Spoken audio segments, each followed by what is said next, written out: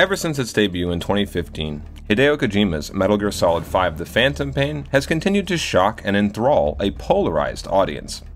In discussing the final true Metal Gear Solid title during development, director Hideo Kojima often mused how difficult it proved providing a satisfying finale, a missing link to unify the series as one thing from Alpha to Omega, despite its considerably sized audience already knowing in effect how that story would end. In this electronic virtual essay, after a long absence, kept you waiting, huh? Join me, Jordan Lee of Kojima Productions, as I offer up a theory to explain the Phantom Pain's unique, often open-ended structure, one never before considered that's taken 7 long years merely to grasp and formulate. Let's go.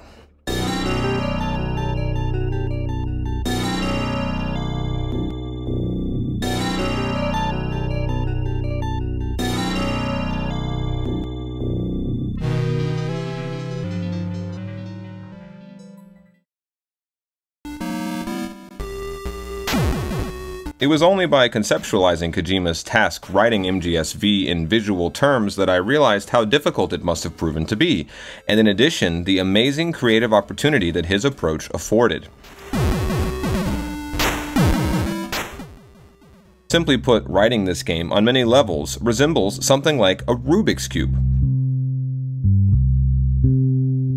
We'll see how Kojima exploits this unique structure to fill in gaps from previous MGS titles, set as they are in the future from the Phantom Pain's in-game setting year of 1984, and also how, in turn, the almost wormhole quality this imposes, Kojima utilizes to enact themes from the game's arguable central influence beyond Herman Melville's Moby Dick, George Orwell's novel 1984. But for now, let's just get this basic Rubik's Cube idea straight, while keeping in mind the party slogans from that novel. In particular, the one about controlling the past. Anything that happens in MGS5, even before a word or line of its code gets written, has to, by definition, come to bear on the other games. And this seems at first like a paradox. Either too much will be changed about the other games, harming their original story and even maybe themes, or too little will have an impact, rendering MGS5 itself near completely pointless. Like a Rubik's Cube, to make anything happen within MGS5 will, like phantom limbs, phantasmically change, alter, or affect the content, not just context, but content of the entire series, in particular what I'll have to call the in-game future.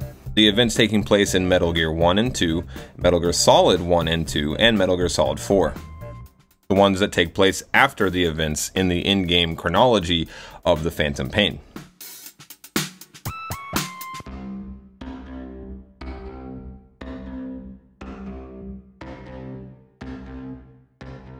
Before this gets needlessly complicated, let's stick to the Rubik's Cube, right? How does the Rubik's Cube work? Well, every step or operation that you take has, in part, a kind of roughly net algorithmic effect on the possibilities for the whole. So that means that if you went back in time and changed a single step along the way, a cascade of changes would be contained by necessity in this step to affect the entire process.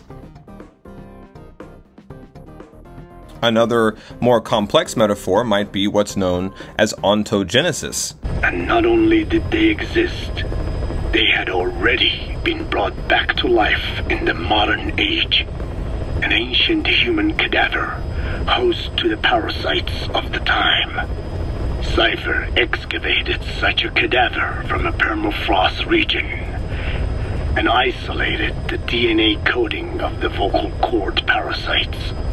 Naturally, they were long dead and could not be brought back, but there was an alternate vessel they could use. A relative species of the Pentastomida discovered in China.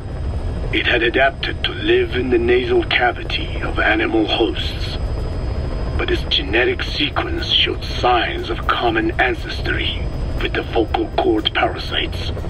Ontogenesis, the path of an organism to maturity, is like a roadmap of the phylogenetic evolution of the entire strain. In Code Talker's words, In a tape that we receive in the actual game, The Phantom Pain, ontogenesis is defined as the path of an organism to maturity. In the case of microorganisms, the roadmap of the evolution of an entire strain. It is by using such roadmaps that so-called evo-devo biologists, something that's brought up in the next game that Kojima would make, Death Stranding, can in effect reverse engineer formerly extinct organisms back to life, Jurassic Park style, or branch their path of maturity off into new areas and dimensions, something that we see firsthand in the actual plot of The Phantom Pain. This is the way that the vocal cord parasites that are so prominent in the game are brought back to life and weaponized. The game depicts an age where nothing makes as much common sense as it once did, to paraphrase an offhand comment made by Commander Miller, where apparent paradoxes like changing the future of the past can not only occur, but occur with medical-grade precision, where entire family trees of both beings, but also evidently storylines and series, can be retroactively altered to generate almost whole cloth, entirely new maps, new forms of the past, and alternative futures redrafted by and in the present. This will get overly complicated fast, though, unless we stick to, let's say, a single subject for now of this kind of scrutiny, the character Skullface and his weapon, the Holanthropus.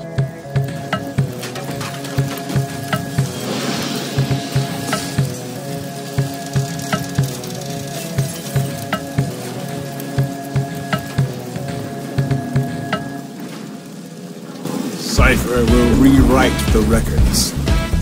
I will vanish from human memory. But the thirst for revenge that I have planted will infest the system. No one can stop it now. Sahelanthropus will unleash that thirst onto the future.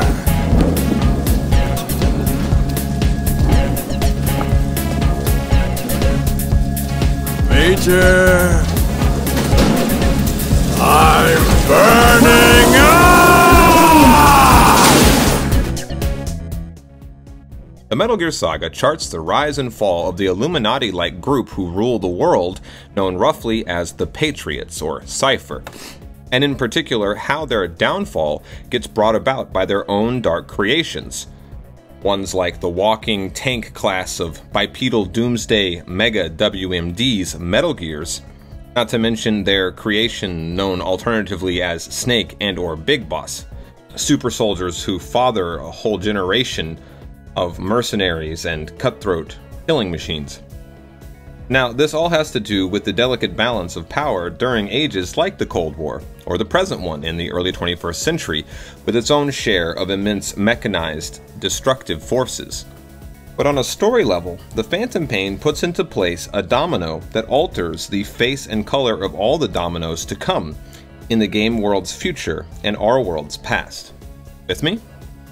That domino is the domino mask-wearing man without a face, Skullface.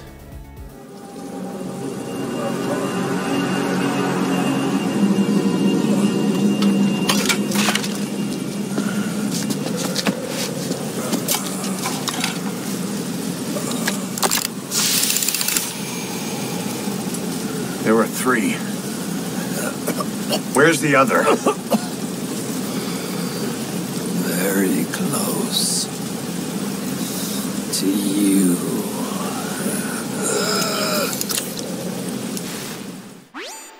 Meryl, the engineer's okay. That's a relief. I want you to look after him. Where are you now? Very close. There she is! Over there! Oh no! Damn, they've spotted me! Meryl, what happened? In effect, though his plot is defeated along with his own demise, Skullface tells us himself his will live on, a seed of venomous poison implanted in the system that we wait to see blossom for years to come, / years before. Skullface, you see, creates the very first bipedal upright walking Metal Gears, from the Walker Gears to the big boss itself, Sahelanthropus.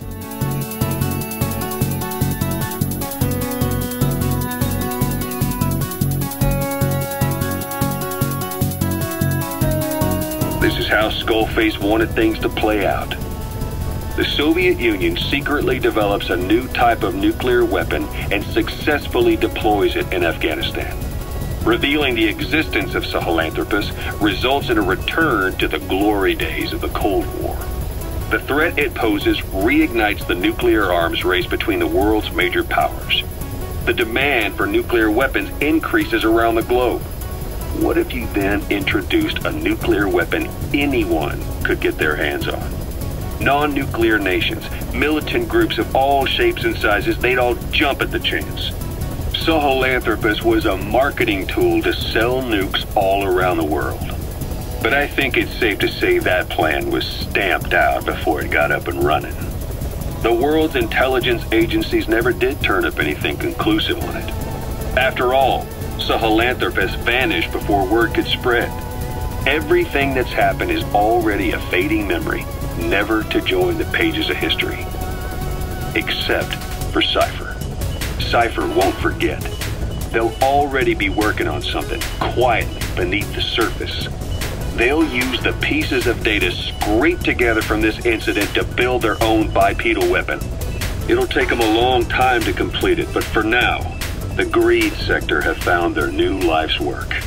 We'll have to be ready too.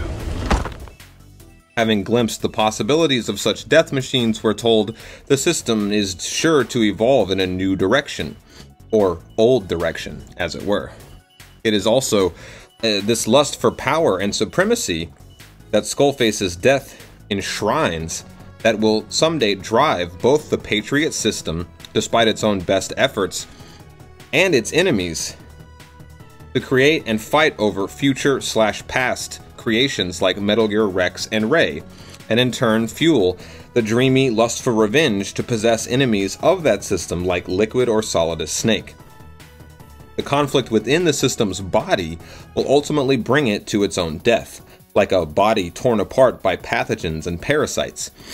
Ultimately, the Phantom Pain is a story of debasement and corruption, of decay and poison, of venomous bait. What better kind?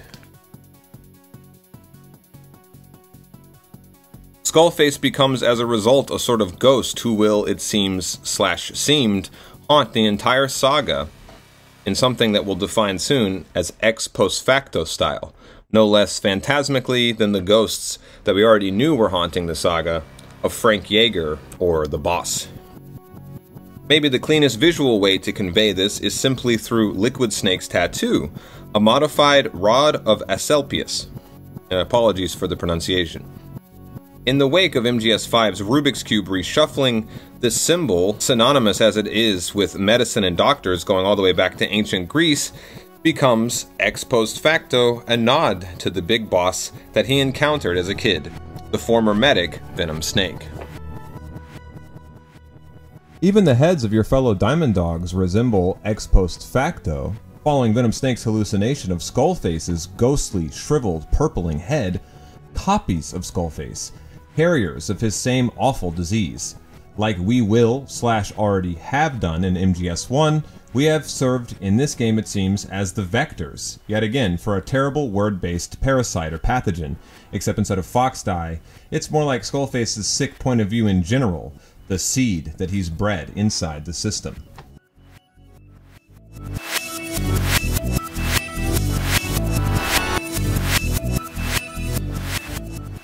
Speaking of antiquity, let's define that phrase, ex post facto.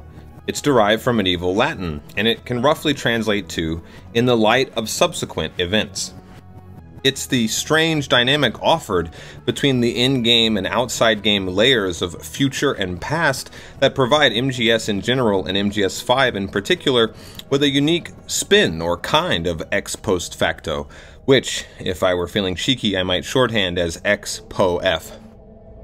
To see this more clearly, consider something I've mentioned on this channel before, how the imposition of Skullface as a character, in all of his recognizable demarcators, ex post facto, alters our understanding of the classic Metal Gear Solid character Revolver Ocelot.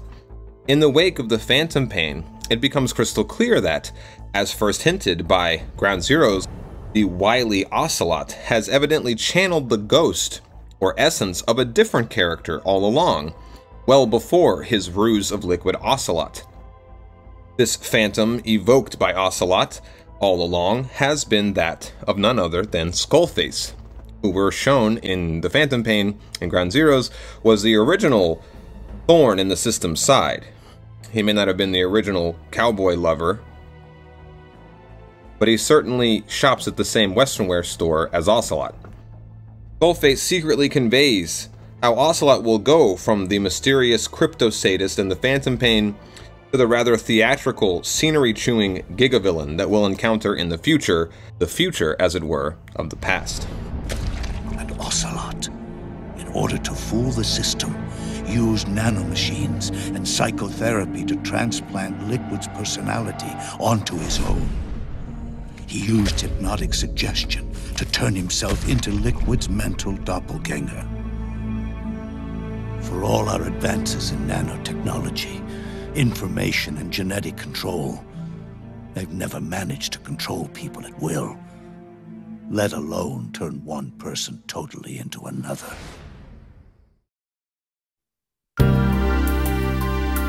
Of course, what all this ex post facto stuff also illustrates, as I already sort of intimated, is the slogan from Orwell's legendary dystopia 1984, namely, who controls the past controls the future, who controls the present controls the past.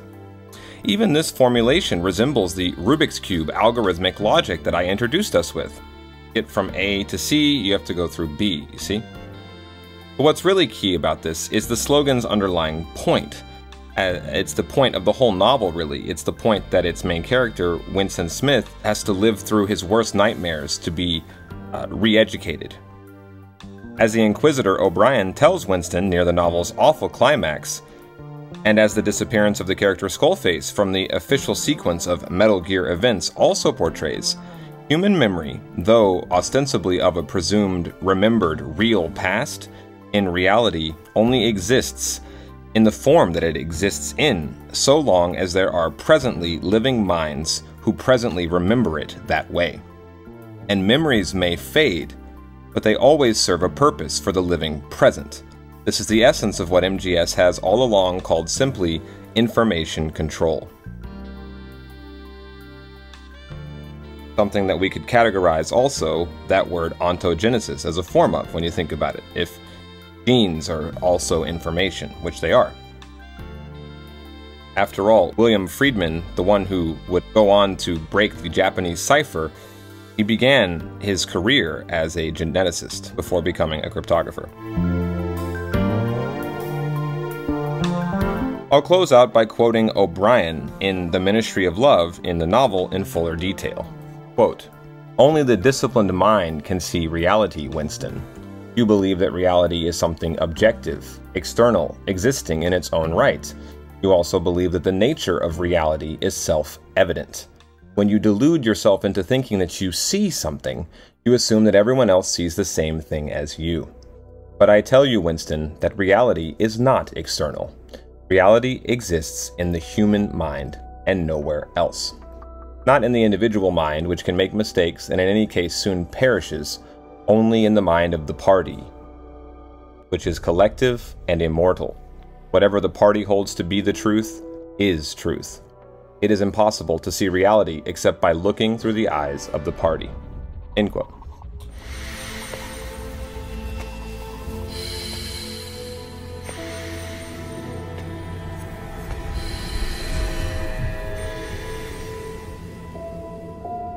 Not yet.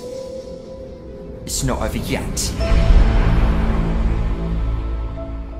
It's with this final line in the cutscene only mission, Kingdom of the Flies, MGS5 attaches ex post facto a new meaning to what MGS2, released as it was just after and written well before the events of September 2001, then innocently had called the Manhattan Incident.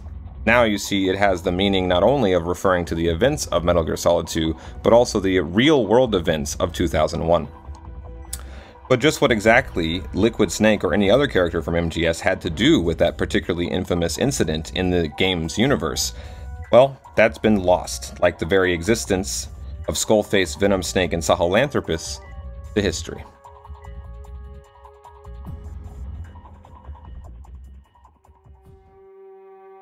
It should be said, however, that in the words of Skullface himself, from Ground Zeroes, the game that began this whole odyssey, the final moment is yours.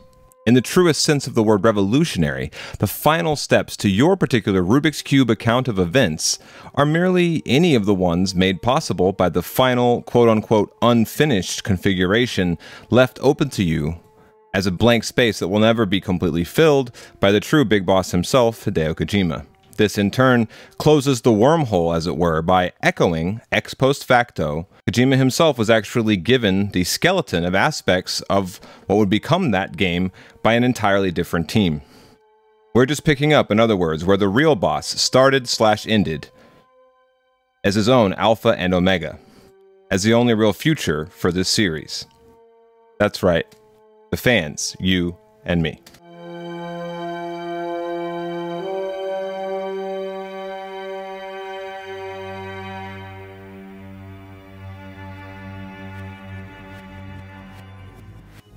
Well, thanks for watching, everyone. I'm back for good this time, as much as I can be. You can expect much more regular dispatches from Futura Sound Productions going forward. Until next time, boss.